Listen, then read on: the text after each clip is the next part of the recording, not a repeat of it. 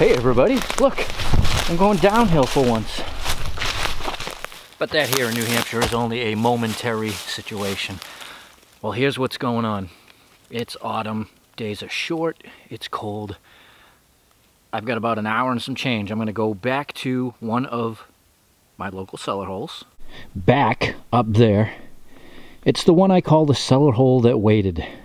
I had found it over a year ago, and I believe that this will be the 9th trip, but I want to come back out here now that it's autumn because I want to see the vegetation situation and just do a little bit of picking. Today is a definite quick dig vlog style. This is what I do. Whatever happens, you're gonna see. So let's get up there.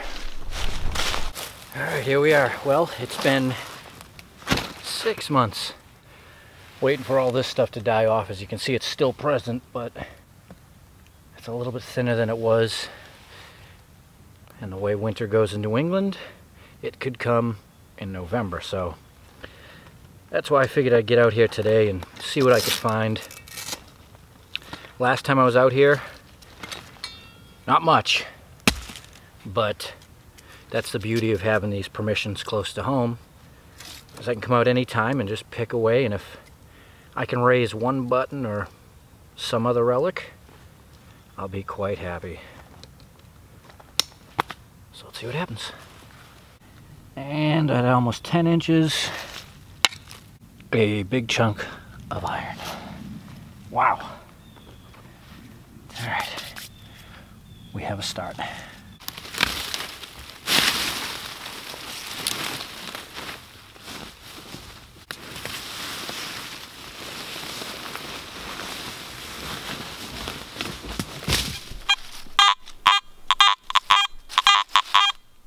Well, as you can see, not a hot signal, but at this point in the game, after working this site for so long, and being that we want every relic, at this point, any target I hear is coming out.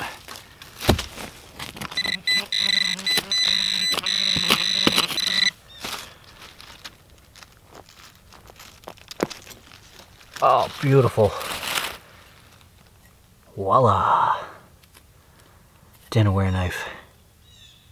Digging inside the footprint is rough with all the caved in rocks and bricks and stuff. So just an update on this site. All we can figure out is it's been abandoned at least 200 years, right around the 1820s era. We think a veteran lived here because of the 2 military buttons we found, but yet we still can't figure out who the people were that lived here.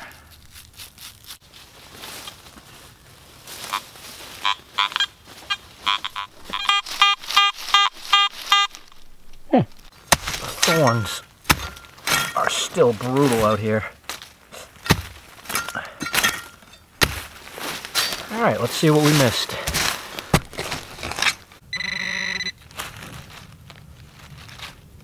Oh, nice. Here we go, part of an escutcheon. Beautiful. Good. 2 relics. All within the living space.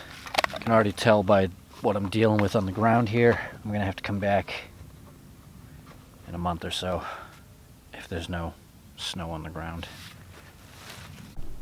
Alright, with another terrible signal, I just dug up a tool. Not exactly sure what it was.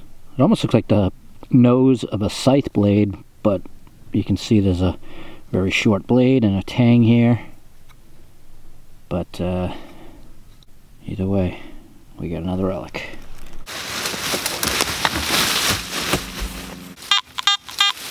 An iron tack buckle. Good.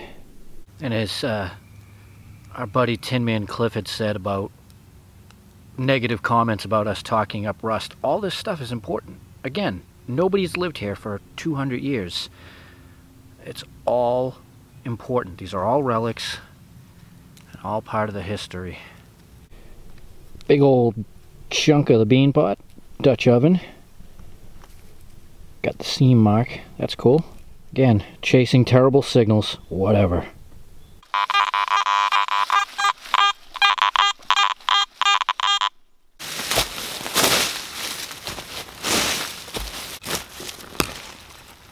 piece of tin, but see how it tapers narrower to wider in these two rims? I believe that's a handle from a tin cup.